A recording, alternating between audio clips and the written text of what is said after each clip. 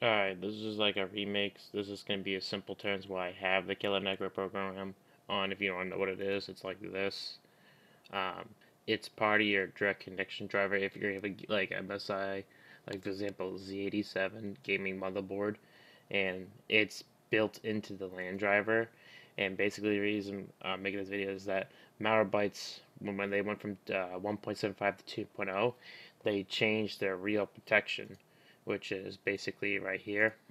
And when they changed it, blue screening started happening to me buyouts with Deadpool header. And turned out we did support since 2014 till today. Found out it was malware, sorry, correct myself, the killer network called Bigfoot file. And basically it's the bandwidth control of the killer network program, which is also right here. You can enable like the bandwidth and stuff like that. There's also other settings here in the network adapter where you can go to your LAN driver. And this is also the way Malwarebytes supposedly bypasses it.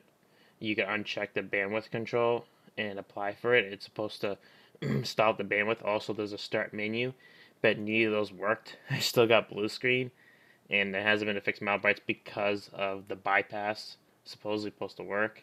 But as for me, it didn't. So I sit there for a year and a half and try to figure out how to stop this. So in the meantime, I couldn't have the real protection. But there's an actually simple A, and I didn't understand how to do it until now. What I'm going to show you is how to mainly install the driver of your motherboard's LAN driver without the Killer Network program. As of right now, we have the Killer Performance. It might be called Quantum. This is like the new version, so it's kind of a little bit different. But it'll say Quantum Killer or Killer Network, wherever it is. Before you uninstall this, there's two things you're gonna need. You're gonna need the driver only file, which is on your MSI or whatever brand website. And also, keep the original driver you have currently right now. So if you have a copy of like a disk or a file of your LAN driver that knows that works, keep that as a backup just in case this doesn't work. Because if this doesn't work, obviously you're not going to have internet. You need your old driver. So if you have the disk, great. Then you don't have to worry. If you have the USB stick of like the file of your LAN driver, good. Keep that separate. But let's say you don't, then look up your brand. Mine's the Z87, and you're gonna want to download your LAN driver. This is with the Killer Network. Obviously, it's going to continue the blue screen, but once you save that and keep that stored somewhere else, then you can proceed to this, which is it's the same driver, but without the Killer Network program that has the bandwidth control, which will say here driver only. See, the two identical, just this one has it. See, this is for killer LAN boards without the Killer Network management, basically without this program. So we're going to do this step. Once you download this file and this file, which I'll show you what it looks like right now.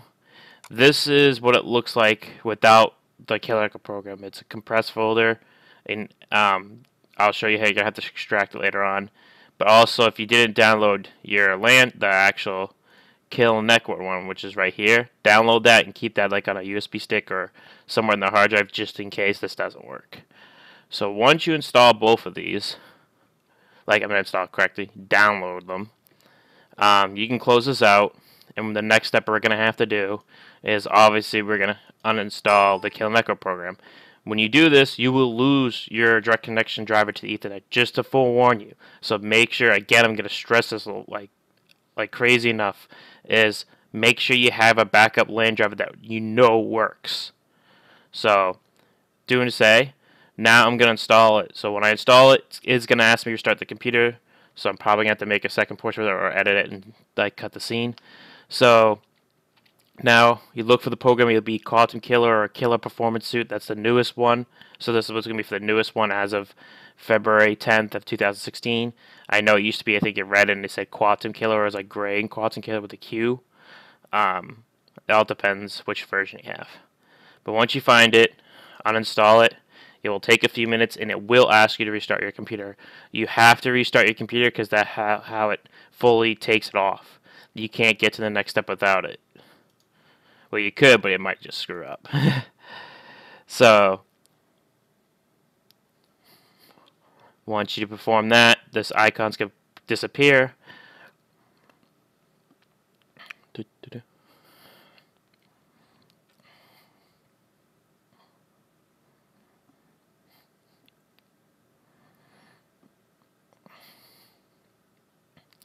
Again, once it finishes, restart the computer right away. The quicker the better. Less chances of like it screwing up. I usually say that to all drivers in general. Some people don't like it because it takes forever to restart your computer, but it's worth it in the end instead of having issues. Click finish. Do I want to start it? Okay, I'm going to cut this scene, and I'll see you back in the next video how to install it. This was basically to show how to uninstall the program. Now I'm going to show you to install it. Alright, I'll see you in the next video. And welcome back. Now we restarted the computer, which I'll show you. You can see it's disappeared on the desktop, but also to show you further that the killer network's completely gone, is you don't see it anywhere here in your control panel, and also how to advanced search it in terms. You go to the management here, you right click the desktop computers, and you click manage. It will take a few minutes depending on how fast your computer to pull up. And you go device manage, and you're going to see your Ethernet driver is not connected, which basically you have no internet access unless you have like a wireless connection. So now I'm going to show you the step to install your LAN driver without the killer network program, so you don't have that bandwidth control, which causes malwarebytes in it to derp and blue screen your computer and blame Deadpool header. So actually, it's the same way getting on here, basically. What you want to make sure is, I got to explain it earlier. You want to go to your downloads folder. Your folders can be probably going to compressed right now. Just like, imagine this wasn't here. And you're going to right-click this folder, and you click extract. And it's going to ask you a location. Just put it in your download, and then plus extract, which I already did. And that's what it turns into this. This is the file that only has the driver only. And how you know the difference between the two is basically it has all these files, or at least mine does, without any launch icons, but you can't launch it. The actual killer network program, the one I said to keep safe just in case, it would kind of look like this with the launch setup icon. That's with the killer network program. But we don't want that. We want the one with the driver only. So once you take that and you extract it, you'll turn to this folder. Great. How do you do with it? That's why I got messed up. Was like, wait, how do you install this? Because there's no launch icon. All right. Well, I searched up and I actually saw like somewhat sort of like a picture image kind of thing. So I'm just going to show you exactly what they did. So we're going to click on the start menu, and we're going to right-click computers, not left, but right-click. Click manage. And you're going to go to your device manage. Again, depending on the computer, it might take a few minutes to open up, a few seconds like me. And what you're going to do is you're going to notice your LAN driver, Ethernet, is not installed. It'll pop up a little like exclamation point. And what you're going to do is you're going to right click it. And it's going to say update driver software. You're going to click that. And then there's two options. Search automatic for driver. Obviously, it's not going to work because you're not connected to the internet to search it. Well, obviously, we're going to choose this one. Browse my computer for the driver software, which means it's going to mainly take the file. So set the folder wherever it is. If it's in your downloads, wherever you put it, the actual driver file, not the one with the killer network, but without the killer network. The one I showed you with all the files that doesn't have a launch. So once you set that, make sure that's included subfolders checked, just in case. And then you're going to click next. And that is it.